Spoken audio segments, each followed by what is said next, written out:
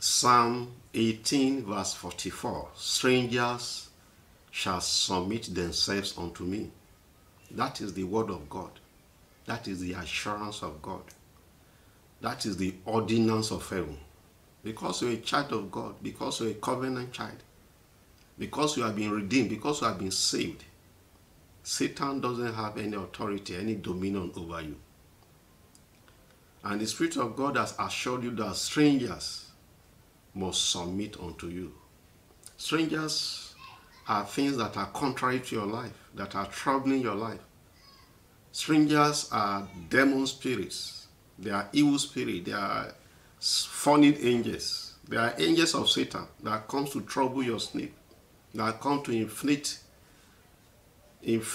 your body with different kinds of sicknesses and diseases. Strangers are anything that is contrary to the will of God in your life.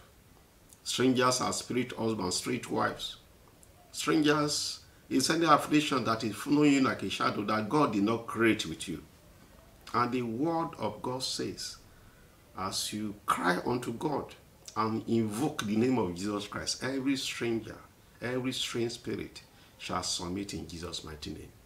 I command every stranger in your life to bow and submit in the mighty name of Jesus Christ. Let sickness submit in Jesus' mighty name. Let the demon spirits that are troubling your sleep, let them submit.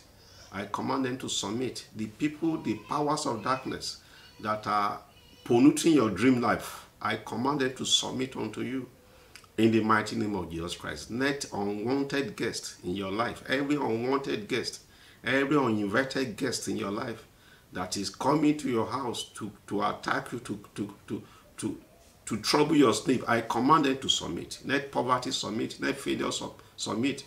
Let marital delay submit. Let evil causes, ancestral causes, let them submit in the mighty name of Jesus Christ. It is well with you. The enemy must submit. The adversary must submit. The foes must submit. The Pharaoh must submit. The Goliath must submit. The Herod must submit. The powers of witchcraft, family witchcraft, neighborhood witchcraft, continental witchcraft, they must submit unto you. So shall it be in Jesus' mighty name. Amen.